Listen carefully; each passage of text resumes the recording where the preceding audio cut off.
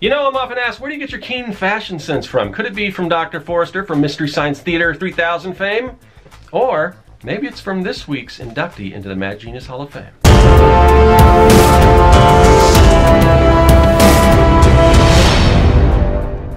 Greetings, people of the internet. I'm Scott with Serkworks Art Labs. Welcome to the Underground Laboratory, where from time to time we pay tribute to the evil geniuses, supervillains, and mad scientists that help inspire us to achieve greatness. And today is somebody who really inspired me. It's Beakman from Beakman's World. Maybe I'm just a sucker for guys with green lab coats. Anyway, we are going to do commission of Beakman and induct him into the Hall of Fame, the Mad Genius Hall of Fame. So without any further delay, let's get to it. Today we induct Beakman into the Mad Genius Hall of Fame. Now this is one of my personal favorites because Beakman's World was a huge influence on Serkworks Art Labs. And not to mention, I happen to be a pretty big Star Wars fan, and interestingly enough, Beakman has some deep-rooted ties to Star Wars, but we'll get into that in a bit.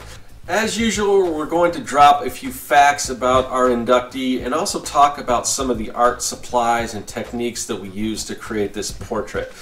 For this and every portrait in the series, I'm using 8x10 Kona Classic artist paper. Classic is basically the company's designation of the color tan. So if it says Kona Classic, it's basically just means it's a tan color, because they also make some other colors, or maybe just one other color. I know they make a gray, but I prefer the classic color. And Kona brand paper is unique because it's made from recycled coffee bean bag fibers, which is pretty cool. I just like it basically for the look and feel that it has. Anytime I approach a drawing, I do some gesture drawings and some sketches, and for this I'm using Prismacolor Cola Erase erasable pencil. I like the fact that it does erase, and lately I've been doing most of my sketching with these pencils. I used to use a drafting lead holder and Prismacolor non-photo blue drawing leads, but more and more I'm liking the feel of these Cola Erase pencils. They've got a little bit of a waxiness to them, which the lead holder leads that I use had that as well. But these you can get in different, a bigger variety of colors, and I just kind of switch back and forth. Of course, I'm using red here, but what I like about them is they don't really smudge like the graphite pencils do, and you can even get like a black color, so if you like that traditional look. But I like to mix it up with different colors. But for most of these, I am using just a red pencil. It seems to show up enough on the Kona paper, that classic color, but also also kind of fades away when I start coloring and everything like that. As I mentioned, Serkworks Art Labs was influenced quite a bit by the show Beakman's World. You may have noticed the green lab coat that I was kind of referring to in the beginning, and that is sort of an homage to Beakman's World, as well as Dr. Forrester from Mystery Science Theater 3000. I really like both of those shows. And not just because of the lab coat, because of the set designs. Beakman's World really had a really awesome set design, and that was sort of influenced the look of the underground lair.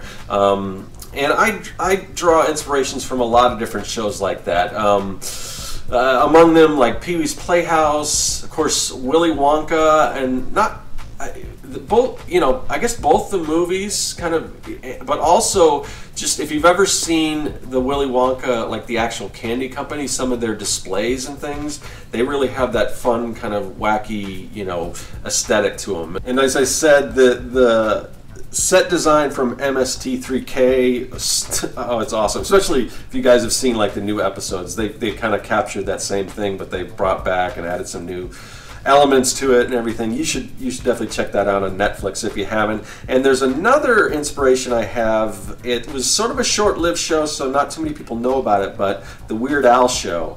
And he also kind of lived in this underground lair type thing. And I think you might be able to find episodes of that on YouTube if you do a search for that. Just search the Weird Al Show. I think at one point they were out. There were some episodes out there, and you'll definitely see what I mean.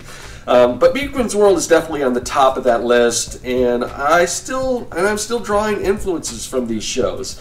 In the future, I really want to expand the layer and include some more inventions and contraptions that have that quirky, whimsical sci-fi aesthetic to them.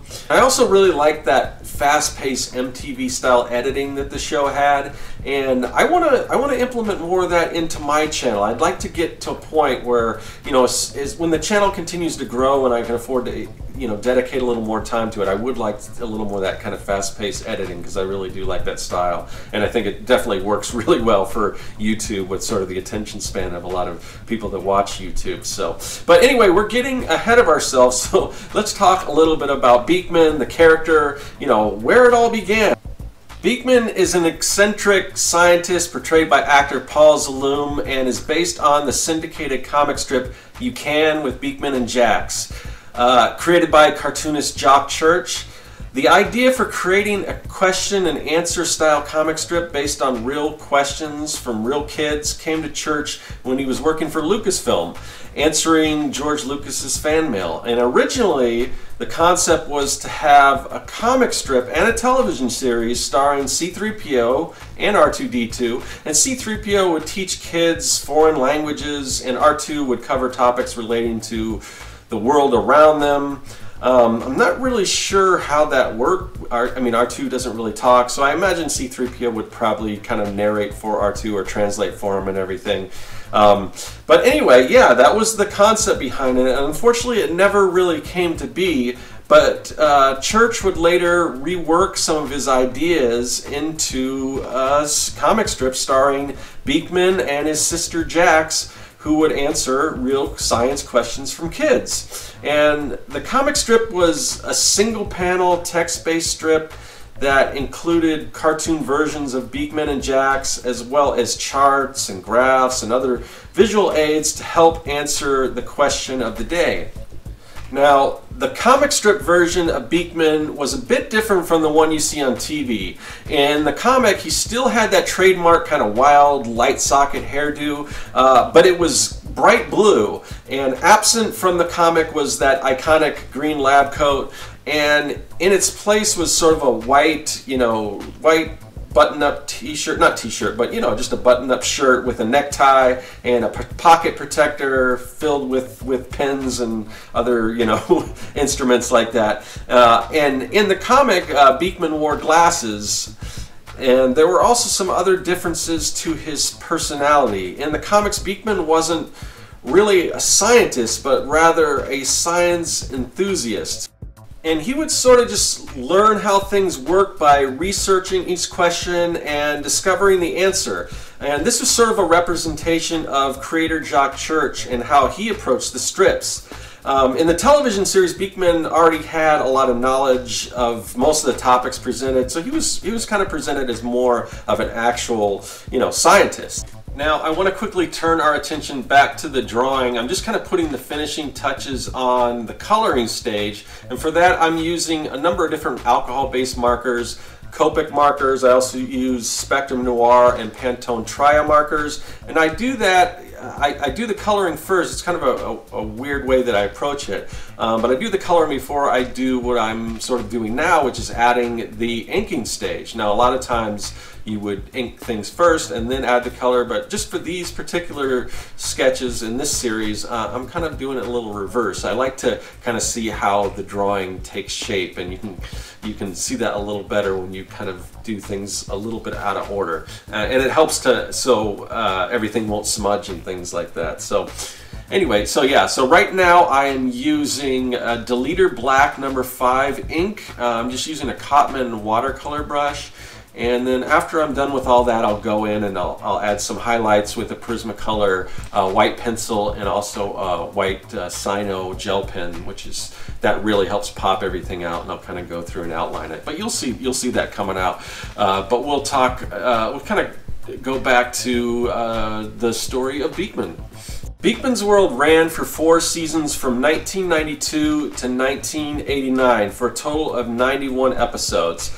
Each show featured the titular character who was assisted by his lab rat Lester. In the pilot, Lester was a puppet, and I'm not sure I've actually seen that episode. I might have to track that down. But in every episode since then, he was sort of this dim-witted, uncouth, schlubby guy in a rat costume, and he was played by actor and puppeteer Mark Ritz, who sadly passed away in 2009 at the age of 63. Beakman was also aided by a changing cast of 3 female lab assistants named Josie, Liza, and Phoebe, respectively. And Beakman's sister Jax never made an appearance, but his mom, who was referred to as Beak Mom, did show up, and she was portrayed by Jean Stapleton, who television fans would probably recognize from her role as Edith Bunker in All in the Family. Beakman's World tackled a number of different scientific topics in which Beakman and his friends would perform different experiments and demonstrations as an answer to real questions sent in by kids, much like the comic strip. When the experiment was successful, Beakman would often shout out "Zaloom!" and that was an obvious reference to the actor who played Beakman's last name. Beakman's World premiered a year prior to another popular kids-themed science show, Bill Nye the Science Guy, and I like Bill Nye a lot, but I always gravitated more towards Beakman's World because of the elaborate, colorful sets and props, and you know, it was a bit zanier and fun, and I really did appreciate that. Beakman's World was pretty popular. It could be seen in almost 90 countries around the world, and even after the show wrapped up, you could find it in reruns and in syndication, and I think all of the episodes are available on Netflix. At least they were a little while ago, so hopefully those are still up there. So if you look at the drawing, the penguins that I'm drawing right now, those were two puppets that open and close the show, and they would also pop up before and after the commercial breaks. And their names were Don and Herb, and they were named after Don Herbert, who portrayed Mr. Wizard in Watch Mr. Wizard and Mr. Wizard's World.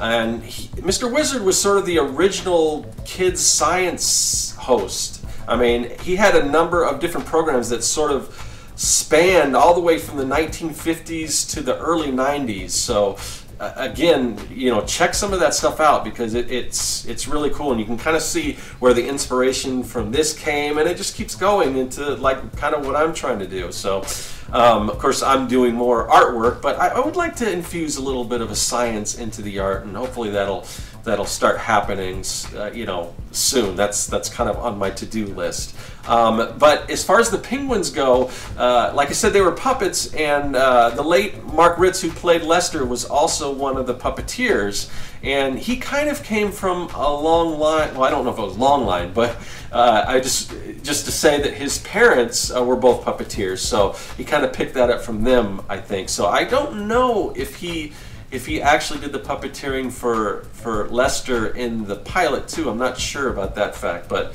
it stands to reason that he may have, but I can't say that for certain.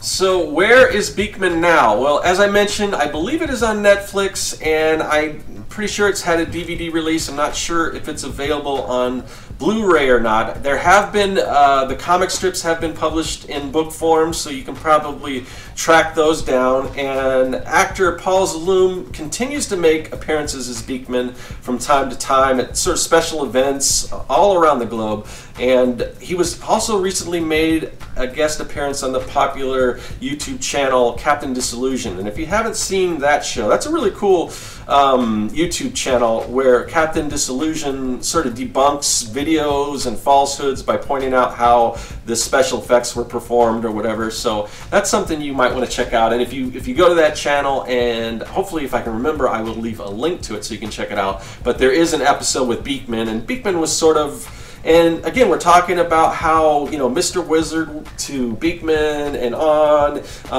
So Beakman sort of inspired this Captain Disillusion to do what he does. So it's just a never-ending cycle of great, you know, the mad scientist teaching moments on television or now YouTube or whatever. So, and hopefully that will kind of continue, because it's, you know, I just find science and learning about science, I mean, I learn along with the show, because I'm not an expert on all things science, but it's always fun to learn. So I love watching these kind of shows. And so, yeah, now I am just finalizing the drawing. Like I said, I'm getting my Sino gel pen, and I'm kind of popping out that outline, and we're just going to wrap this thing up. And thanks again for joining me for another episode of Mad Genius Hall of Fame. If you guys have people you would like to induct, be sure to let me know in the comments section. And yeah, so we've been getting some good ones, and I get new ones. I've got a big list going, so a lot of times people tell me one and I'm like, oh yeah, I got that on the list, but I have been getting some new ones too, so feel free to let me know. It's always good to kind of expand that list, but I've got quite a bit to keep me going, so hopefully you guys enjoy this series, and we'll keep it going.